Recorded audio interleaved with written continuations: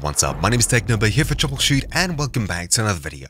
In this quick video, I'll be going through a rather niche topic, but it was requested, so here you go. In this video, I'll be showing you how to activate thousands of free-to-play games on Steam on your Steam account, and there is actually a method and a reason for doing this. This includes, or possibly not includes, depending on what you choose, game demos, but it'll mostly focus on free games. The reason that most people do this is that certain games go free, and if you manage to grab them within a certain time window, you get to keep them forever. While there isn't something that looks out and automatically does that for you when the price changes, as far as I understand, there is, however, a tool provided by the largest Steam database, SteamDB, that lets you activate tons and tons of free-to-play games on Steam. A lot of these in the future will also get removed from Steam, etc., but they'll remain in your library, which is possibly bragging rights or something like that. Before we get into this, I do have to warn you that if you do activate thousands of free-to-play games, well, to nobody's surprise, your Steam library list will be populated with thousands of games. If you find yourself scrolling through the list instead of searching for something, you may find that thousands of games you're never going to touch can be rather annoying. So only use this if you're sure you want to use it, but of course if you do add thousands of games, there is a way for removing keys manually and of course automatically, which I'll have linked in the description down below. Anyways, on with the video. This is using a third-party tool, but it's probably one of the most trusted third-party tools for Steam. Take from that what you will. SteamDB.info. All you need to do is make sure that you can visit this website and you have the SteamDB extension installed. It's available for Chrome, Firefox, etc., or maybe just Chrome. Anyways, you'll find links down below. When you've installed the browser extension, you'll need to sign into the Steam store in your browser. This is the normal steampowered.com/login page. Simply fill in your login details here and make sure to remember this computer is ticked. After signing in, hey, it's the Steam summer sale, head back to steamdb.info. Then from here, simply add a /free packages, one word, to the end of the URL, or click it in the description down below. This is the page here that contains pretty much all of the free games on Steam, and of course you can give this a simple scroll to see what's offered. When you run the tool, it should run from the top all the way down to the bottom, though do keep in mind this list is absolutely massive. Using some nerdy tech skills, you can see there are 17,362 games on the list right now.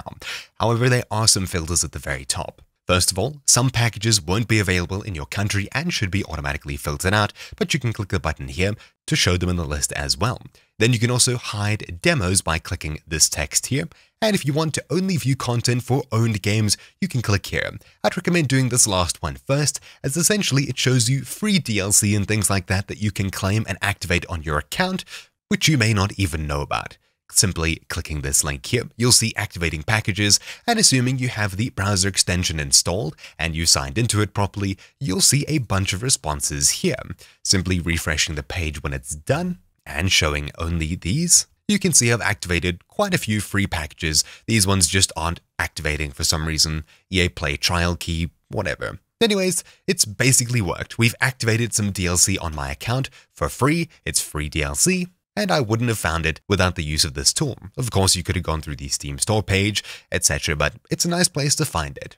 Then, of course, you can click to hide demos and legacy media, which I would recommend, and that takes this list down from 17,200-ish all the way down to 8,300. Still an incredibly massive amount, and your Steam isn't going to be too happy, especially on low-end systems, when you end up scrolling through and searching through this many games on your account. But I do know of people who have literally run this habitually, daily, year on year, and simply filled up their Steam accounts. As for how long this will take, well, essentially, you can activate 50 free packages an hour on Steam. How long will this take? Well, looking at this shorter list of 8,394 divided by 50 per hour, that's 167 hours. That's almost a full week of non-stop activating keys. Simply just click the button and leave your PC on. 6.995 days. If you, of course, choose to show everything, that'll include 17,000 odd games, which is a full 2 weeks of idling your PC, simply activating keys 50 every hour. And of course, free games will not give you +1 to your game count. If that's what you're trying to do, keep that in mind. This won't do anything positive for you in that regard. On top of this, free games don't have card drops and things like that. unless you usually spend money in in-game item stores, etc. Oftentimes they'll give you card drops such as Dota 2, CSGO whenever you spend money in the in-game store. So overall this doesn't do a huge lot of positive for your account, but if you're someone who's crazy enough to try it, well hey, here's the tool, it's public, it's free, it's been used by thousands of people on one of the most trusted third-party Steam platforms. Anyways, that's really about it for this relatively quick video. Thank you all for watching, my name's been TechNoobA here for Troubleshoot, and I'll see you all next time. Ciao!